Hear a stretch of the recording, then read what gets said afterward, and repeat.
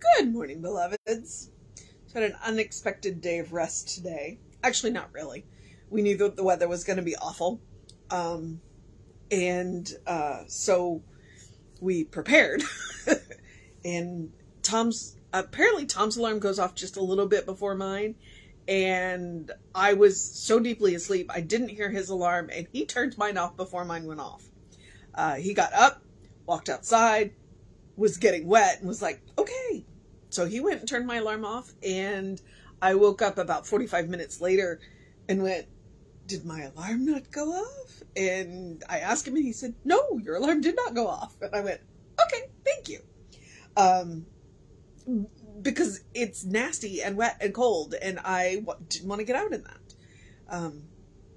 So instead, I slept in about an extra 45 minutes and then did a little bit of straightening around the house.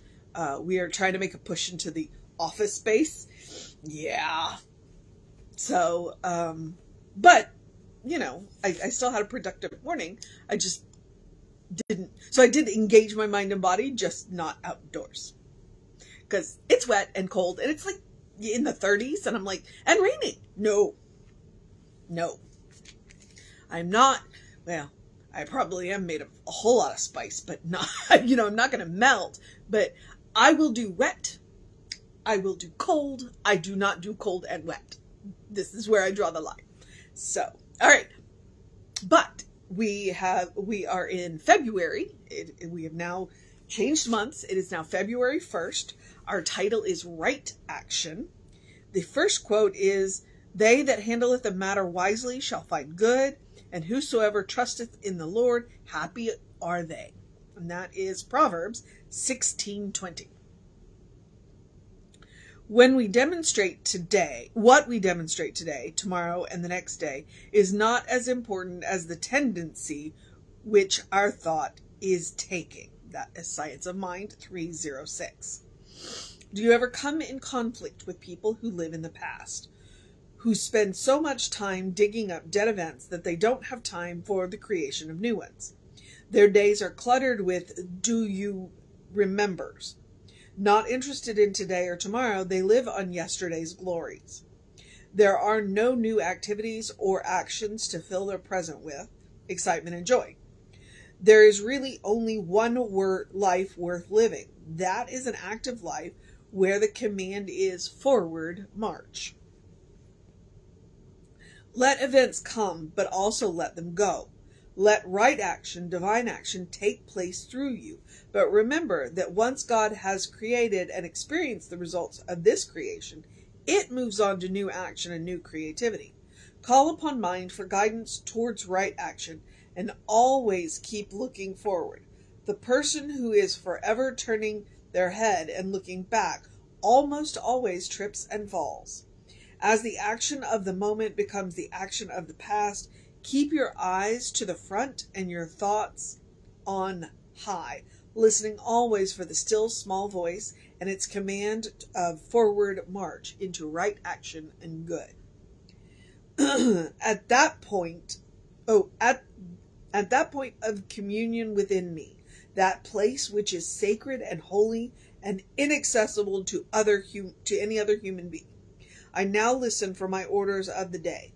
Softly, this rite of communion lifts the challenge and burdens of life from me and places me under the command and guidance of a power greater than I, leading me into right action and fulfillment. I look forward. I look ahead. I look to succeed.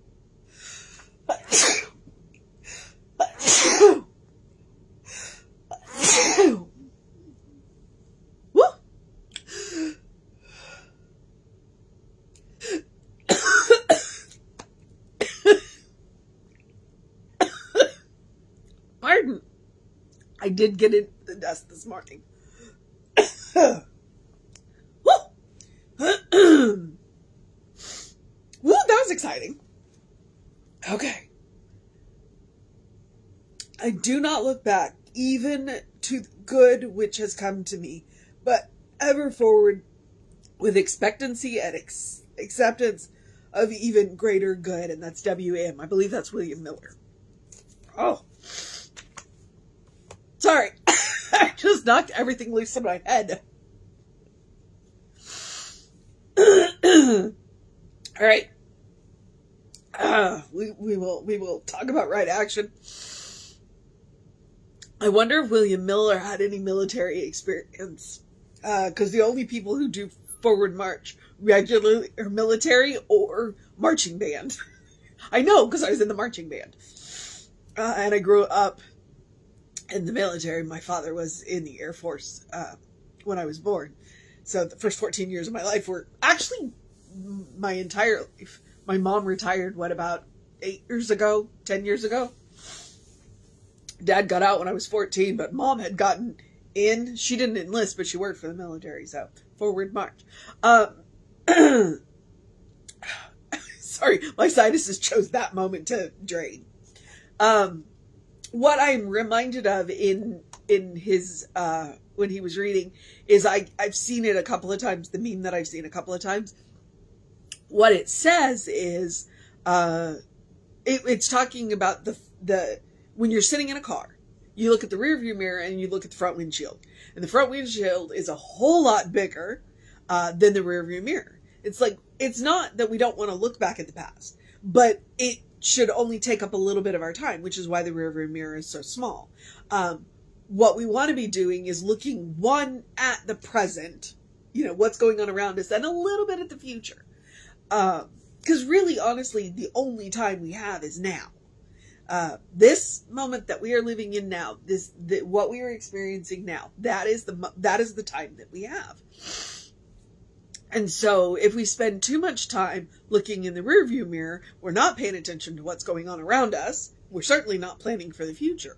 So, well, I'm not going to go all the way with William and say, don't look back at the past, because there are good memories. And sometimes we want to look back at those good memories. And sometimes we want to take, lessons that we've learned in the past and bring them forward and use them now. So, but that really, it struck me when I was like, oh yeah, no, the windshield that we are looking at the world is much bigger than our past. And it's interesting when you realize that, oh, wait, where did that point go? Oh, people who live in the past are stuck. They're stuck. And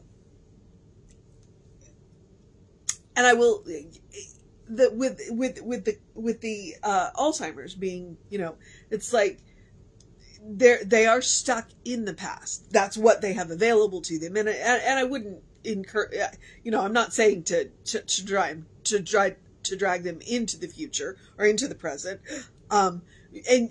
But you are living in the present, and so you engage with them and you listen to them reminisce. But you realize that they're stuck, and it's like, but you've got stuff to do. And you can't spend all your time stuck in the past. You've got stuff to do. And the spirit is moving forward, always learning new things through you. When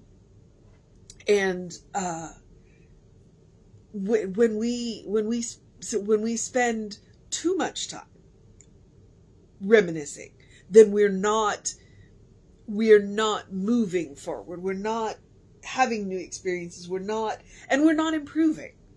We're not improving our lives. And so that I think that's his point. That's his point. It's like and Danielle said it on Sunday too. It's like the past is done. Whatever mistakes we've made in the past, we can't go back and fix them.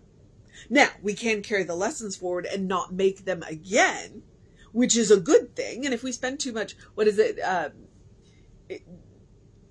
if you don't learn from the past, you're doomed to repeat it.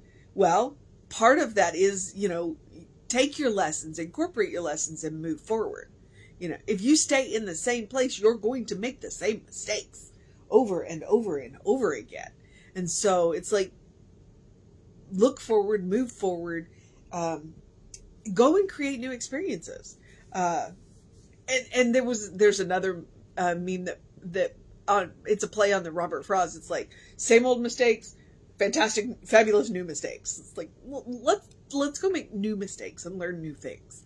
Or we don't have to make mistakes, but because that's a joke. But looking forward is very, very important, super important, and we really want to face forward and keep moving. Which then again reminds me of the last book in the Narnia series, in the Chronicles of Narnia, inward and upwards, inwards and upwards. And that's kind of the goal. It's like we're forever going within and forever going up that spiral. And when we backtrack, you know, we're traveling over stuff we've already done, and we're not necessarily learning something new. Now, we may gather new information, and occasionally it is helpful to backtrack, but most of the time, we want to let the past go and move forward. Now, carry the glorious memories with you. Talk about the glorious memories. Talk about the people, you know, that aren't with us any longer. But do it in the present. Do it in the present. Don't live your life in the past. There's so much wondrous stuff going on around us all the time. If we're so busy looking in that rear view mirror, we'll never notice it. You know, we'll never notice all the little miracles that are happening around us all the time. And we don't want to wait until it's some big thing that gets our attention that brings us back into the present. So that's kind of my thought on William Miller today. The mission, should we choose to accept it?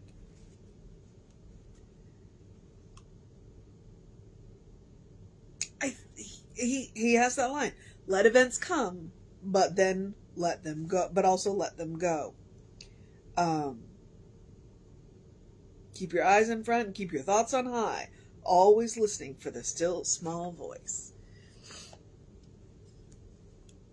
That sounds like a good mission to me.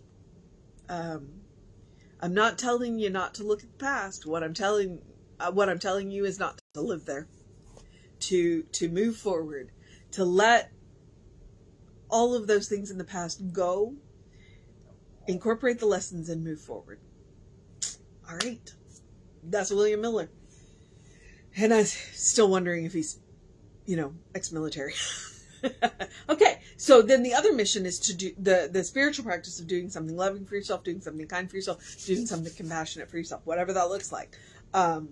Sometimes the compassionate thing for yourself, it turns into the compassionate thing for others. I.e. my husband this morning, he got up and he turned that alarm off when he realized that it was wet and we were not going to go out. And so that was a very loving, kind, and compassionate thing that he did for me. Well, how can he do that? Because he practices on himself. And it then turned into me getting up and getting some stuff done in the house. We are slowly but surely rearranging the house, which is why then my nose went, because some of the dust, yeah. We're cracking into areas that haven't been touched in a while. And it's loving, kind, and compassionate and frustrating all at the same time. And sometimes that's what it looks like. Sometimes the loving, kind, and compassionate thing you do is messy. But it's good, you know. And part of this exercise of rearranging the house is letting stuff go. It absolutely is. Because that's exactly what I said. What I was looking, I was like, I need to go through my closet because I got some new shirts. Well, I put the new shirts in and I haven't taken any of the old ones out. So, you know, and that is loving, kind, and compassionate. It looks like taking a deep breath before you speak. It looks like taking a walk.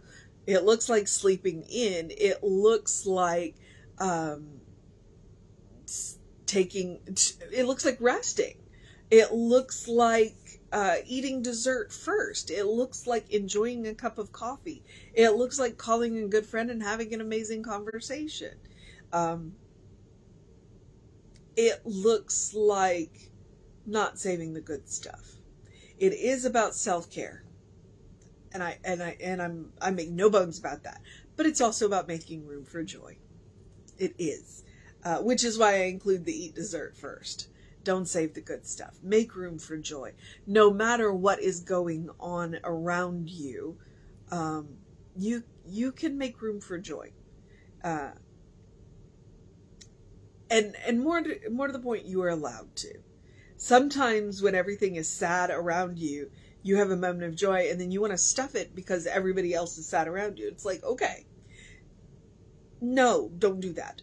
Go and have your moment of joy. Go and have your moment of joy. Yeah, you don't necessarily want to do it with people who are going through stuff, but make room for yourself. And that's what the spiritual practice is about. It is also about connecting with the source of your own being, the center of you, that kernel of good that you are. So that's why I suggest it every day. I do intend, it's like, you take days off from exercising. You don't take days off from spiritual practices. But what you do is vary your spiritual practices. So please do that. And it is about creating a habit. It is about creating that first response. So no matter what happens around you, then you can respond lovingly, kindly, and compassionately. When you meet people that need a little extra, then you have plenty to share because you've been practicing and you've created a bank. Or more importantly, you've connected to the infinite source of love, joy, and kindness, compassionate, all of that. Okay. So please, it is a spiritual practice. I promise you. I do encourage you to engage your mind and your body unless you're taking an unexpected day of rest.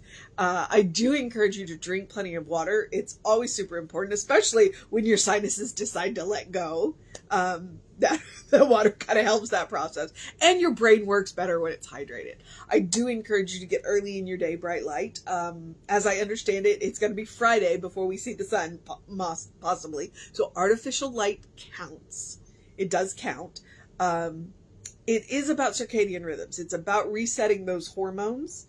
And so you sleep better at night. You have more energy during the day. It is a natural balance. We are natural, we are natural creatures. We are spiritual creatures having human experiences, and human experiences come with circadian rhythms. It's science. You can look it up. All right. The more that you can do to get into a natural cycle, a natural rhythm, the more it'll serve you. So it's like we want to align with God, and some of that is aligning with the natural cycles, the natural rhythms of our body and our world. In the words of Ernest Holmes, open the windows of your soul. Allow the breath of heaven to remind you, you do live in heaven right here, right now. It's all around you all the time. All around us all the time. Because it's a state of mind. It's a state of consciousness. And when we learn that, then we learn to create it ourselves, for ourselves. And once we do it once, the next time it's easier. And it gets easier and easier and easier after that. And then heaven ceases to be a place. It can become any place. And if you want to practice hardball metaphysics, can become every place. And it's possible. It is absolutely possible. We've had many, many, many great examples over the millennia or so, with Jesus being one of the master teachers of this. But there have been others and more recent. I just came across Reverend Desmond Tutu's book, The Way of Joy, I believe. And somewhere I have a book that he wrote with, no, that's The Way of Love, and maybe that's the Archbishop of Canterbury. But Desmond Tutu wrote a book with the Dalai Lama. So there's two really good examples right there about being able to create heaven on earth. It's not just in the past. As Meister Eckhart says, what good does it do me if the Christ was born 2,000 years ago, if the Christ is not born in me today? All right? That's what we're talking about. The kingdom of heaven is within you. So, the password is love. The keyword is love. All right. And you can always take Emma's advice. Look for the good and praise it.